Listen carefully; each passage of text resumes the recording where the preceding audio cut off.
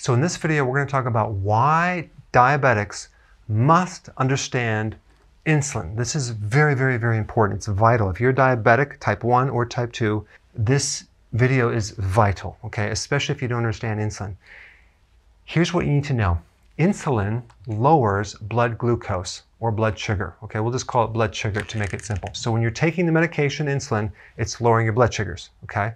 Now, if your blood sugars are 100 or less and you take insulin, what do you think is going to happen? If you don't know that answer, you're in some serious trouble, because if you take it when it's low, you're going to end up with hypoglycemia, a much lowered blood sugar to the point where you become literally stupid. I'm not trying to say you're stupid. I'm just saying you're going to be like less aware of things. You're going to do things you don't understand.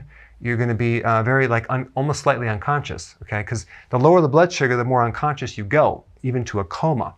So you'll just walk around okay, forgetful, that type of thing. So we want to avoid that.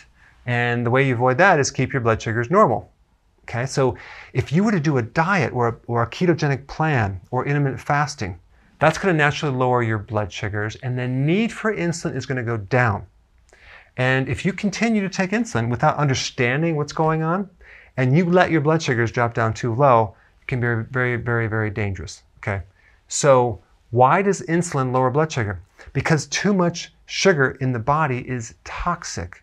So your body's trying to get rid of it. So the real bigger plan for this is to get the sugar out of your diet. And don't eat so frequently. It's the frequency of eating and the amount of carbohydrate in your diet that's keeping you on the insulin in the first place. So if we decrease that, the need for insulin goes down, the blood sugars get better, and you can make adjustments with the help of your doctor. But what you need to understand above all else is that insulin lowers blood sugars, and as you're monitoring your blood sugars, if they come down and you take insulin, you're going to actually allow yourself to get into a real bad place. So check with your doctor. Decrease the insulin as needed if your blood sugars come down. And if you're new to this, click the link down below, because I have a little mini course on what to eat so you can decrease the need for insulin, because taking so much insulin over a long period of time is also dangerous to the body. Thanks for watching. Hey guys, I want to introduce you to my new Dr. Berg app. It's right here. I'm really excited about it. You need to download it. It's free. It has a lot of great data. It has all my videos. It's updated on a regular basis. I also have the audio version of the videos, audio episodes. I also have a mini course that you can take. I also have a button for new content, so you can really know of all the recent content that I'm downloading.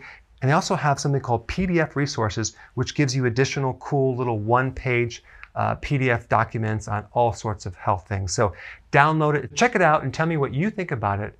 And don't forget to give me a review. It's Dr. Berg app.